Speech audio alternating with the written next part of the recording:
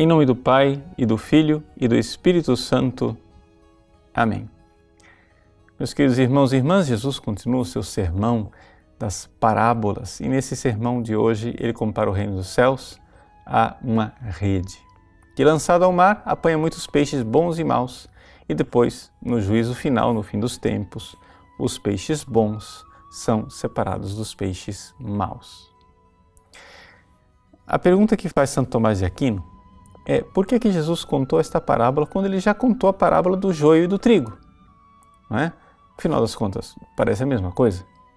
Mas é que Jesus aqui acrescenta algo a mais. A parábola do joio e do trigo é uma parábola que nos fala do juízo universal que vai acontecer também separando aquelas pessoas que creem daquelas pessoas que não creem.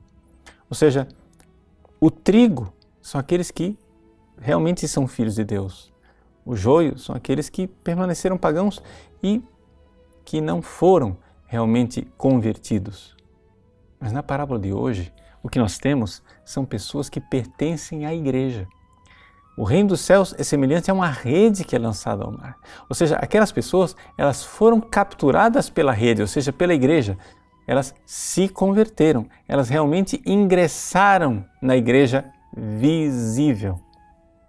Mas por alguma razão se desconverteram ou a sua entrada na Igreja visível foi somente superficial. Então, o juízo aqui é entre os bons e os maus cristãos. Ou seja, no fim dos tempos, não serão condenados somente aqueles que não se tornaram cristãos e que rejeitaram Jesus Cristo.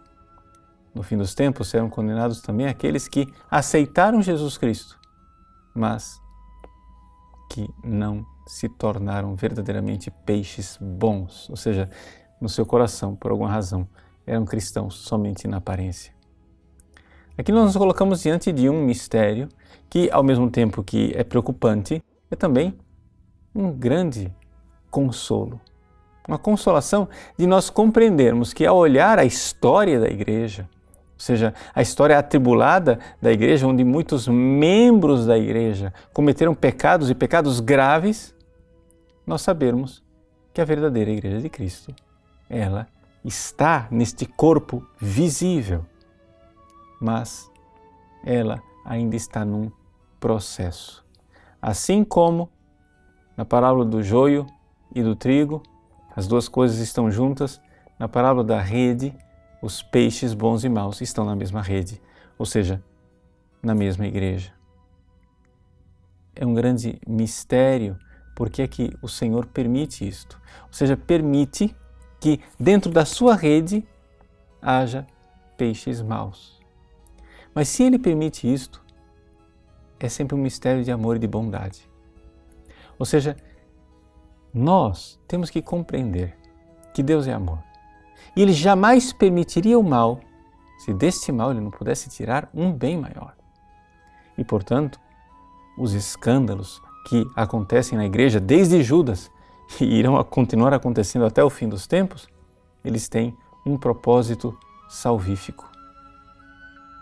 É interessante recordar aquela passagem da última ceia em que Jesus prevê: um de vós irá me trair.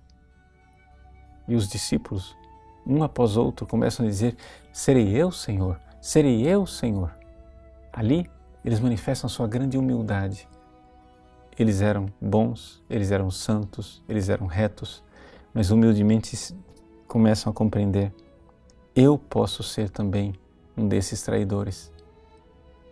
Jesus conta essa parábola para que também nós, que somos homens e mulheres que queremos pertencer aos peixes bons, estejamos sempre no exame de consciência para nos perguntar: serei eu, Senhor? Ou seja, serei eu que estou cumprindo aqui um papel de Judas, de peixe mau, dentro da rede da tua igreja? Sejamos humildes, façamos sempre esse exame de consciência. E certamente o Senhor, no fim dos tempos, irá nos acolher, dizendo: vinde benditos do meu Pai. Deus abençoe você. Em nome do Pai, e do Filho, e do Espírito Santo. Amém.